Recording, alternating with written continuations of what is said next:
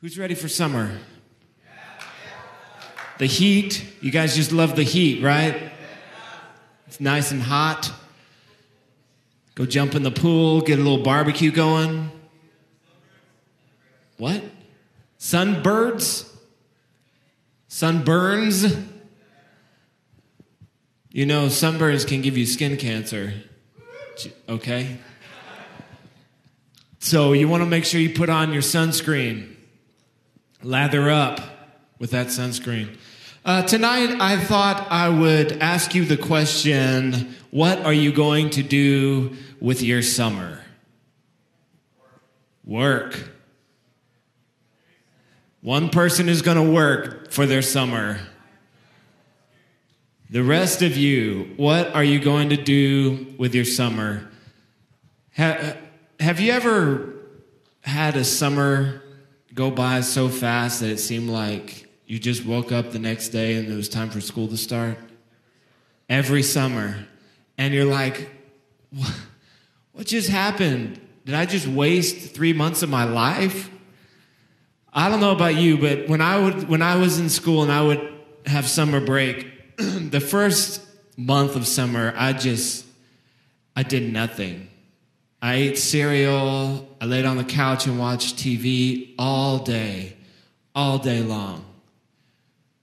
That's it. I just watched TV. I don't even know what I watched. Like Judge Judy and more Judge Judy. Back in the day, it was like Geraldo Rivera and what's that guy with the silver hair? No, not Maury Povich. He was an old dude. His name started with a D. His last name? Donahue. Phil Donahue. That was before Jerry Springer went all crazy. Anyway, that's back in the day. I would just watch TV all day. I'd never go outside, play video games. Donkey Kong Country, anybody? Yeah, and video games stunk when we were kids, and I would just play video games all summer long. And at the end of summer, after eating chips all day and sitting around doing nothing, I would be going back to school, and I just feel this huge emptiness and void. Like, how did I just waste 3 months of my life? 3 months. You get 3 months, right? Do you still get 3 months off? Give or take, 2.5? So I wanted to encourage you guys tonight to not waste your summer. And here's how I'm going to explain it tonight. What do you call this thing where it goes from top to bottom with the word summer? Acrostic, right? What did you say? Bingo. That's cool too. So let's put the word summer up there. I think I have it on the... Yes. Oh, an acronym? No, I think it's called acrostic. Right? Does anybody not know this? And we're going to look at 2 ways to spend your summer. The first way is not the right way, and then the second way we'll look at is the right way to spend your summer, okay? S, what do you think S stands for? Sleep in.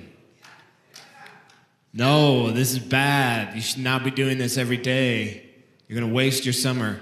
Proverbs 20:13 says, "Don't be too fond of sleep. You'll end up in the poorhouse. Wake up and get up, then there will be food on the table." U. What does U stand for? No one will get this. No. I had to really get... I really stretched on a lot of these. It wasn't easy. This would happen to me during summertime. Become unacquainted with God or the Lord. My relationship with the Lord during the summertime would always just...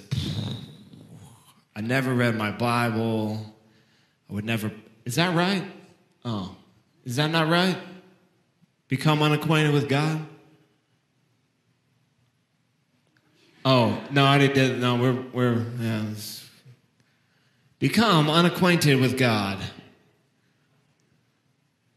I would waste my summer and I wouldn't spend time with the Lord. I wouldn't spend time in prayer. And you guys should not do that. Do not do that. Take time every day to build your relationship with God. I would just Mickey Mouse around. Yeah. I remember one summer, me and my friends, we all had Fiesta Texas season passes. And we would go to Fiesta Texas every single day. Every single day we would just go to Fiesta Texas. And what would we do? We would do nothing. We would sit on the Rattler and it would just go. And we'd sit there for like 2 hours because no one's there in the summer. And then, you know what we'd do? We'd go get on the lazy river. And then we'd just, for 2 hours. And then we'd get hungry. And so Steven Vela owned a McDonald's just down the street. And so we'd go and he would give us free McDonald's. And then we would go back and then we just Mickey Mouse around all summer long. John 9:4 says, as long as it is day, we must do the work of him who sent me. Night is coming when no one can work. We need to take time during the summer to be about the Lord's business. Not just wasting our time, not just Mickey Mousing around. We need to get about doing what God's called us to do. The other M that I would do a lot of times in summer is I would just make life miserable for everybody else. This is boring. There's nothing to do. I would, because I was so boring and bored, I would just try and make everyone else miserable because of the state I was in. Oh, how come we can't go do this? Why don't we go to Disneyland? Why don't we go do something? I would make life miserable for everyone, which is not good. You don't want to do that. You know, the only people who get bored, I've realized this, boring people are the only people who get bored. If you ever find yourself saying, I'm bored, you're just boring. You are just a boring person. This is boring. I'm bored. You're saying more about yourself than you even realize. So you should really not say that. Because anybody who knows anything about anything, they know that when someone says they're bored, that they're really just a boring person. So, okay, moving right along. E.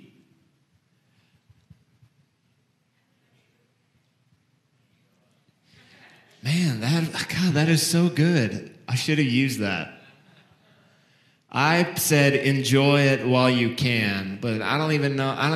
Can I be honest with you guys? I have no idea what I was thinking when I put this down. I've totally forgot what this is even supposed to mean at this point. So let's just go right past that one. R.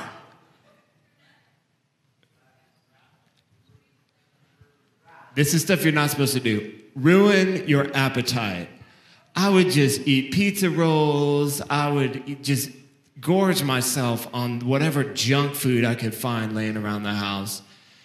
And then you go back to school and you can't fit any of your clothes because it's just not pretty. And you show up on the first day and everyone's like, hey, where's Matthew? And you're like, I'm right here. And they're like, what happened to you? Who's this?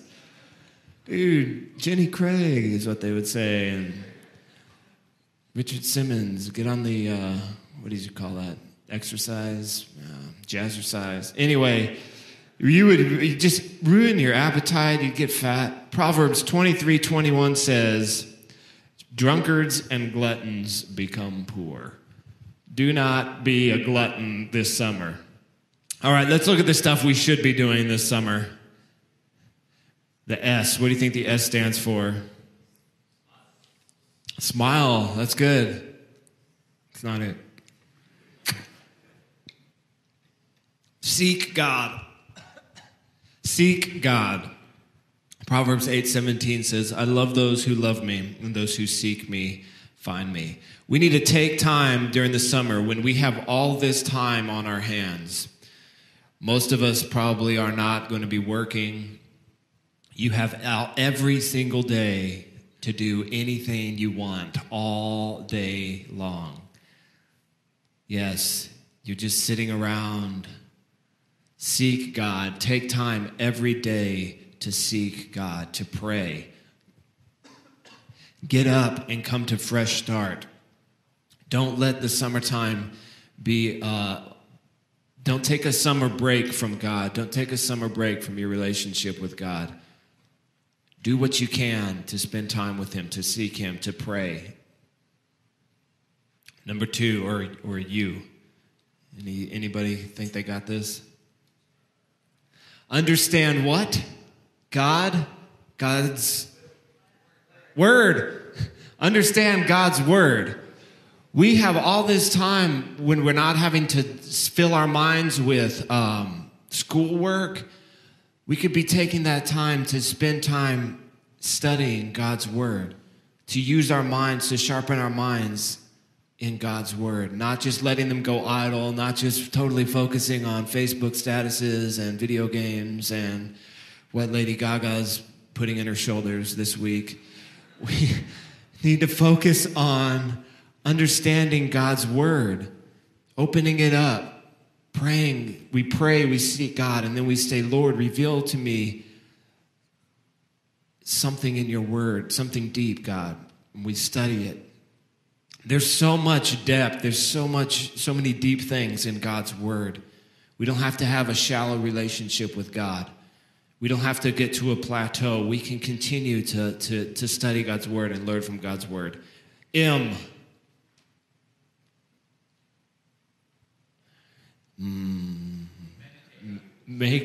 Greg, make time for no.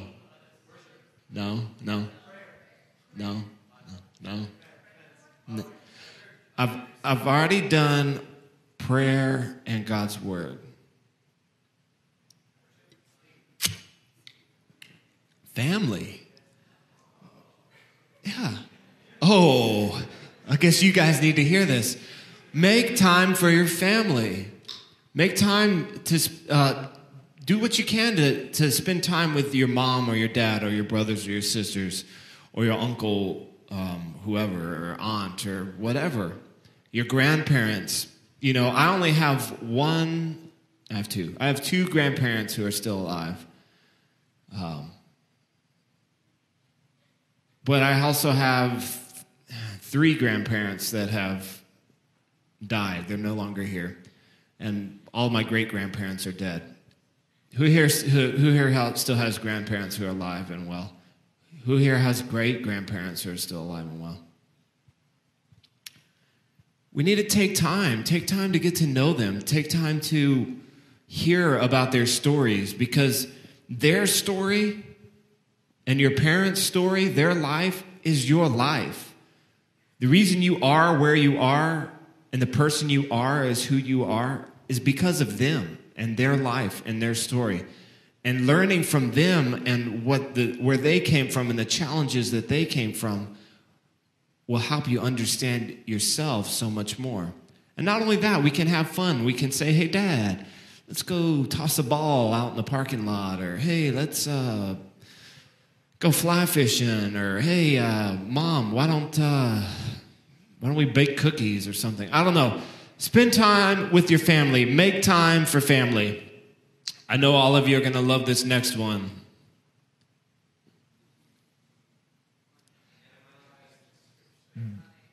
Be the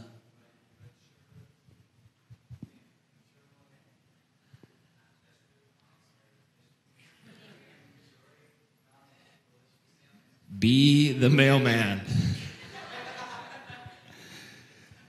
Be the maid. Be the maid. Help out around the house. Yes. Do not, some of you are like, I'm already the maid. Well, good. Do it with a good attitude.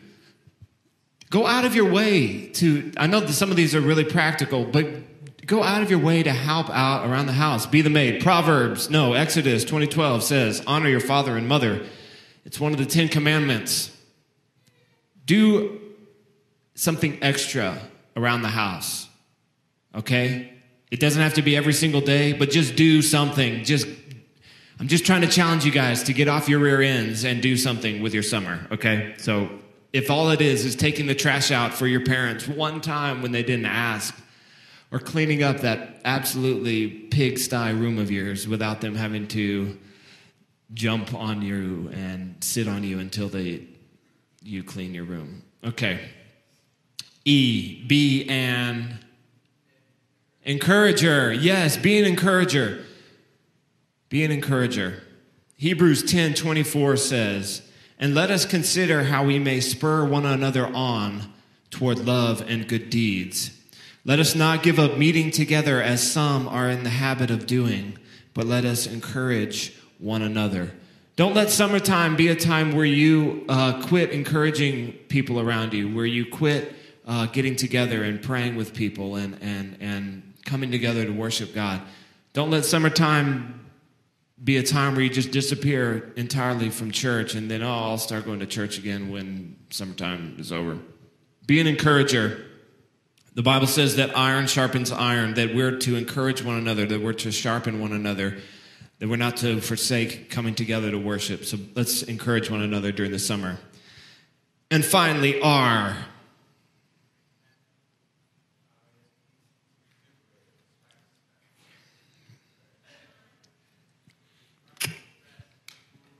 Reflect on what God's done. God has done so much for us. Every single one of us. He's saved us. He's paid for our salvation. He's delivered us from sin.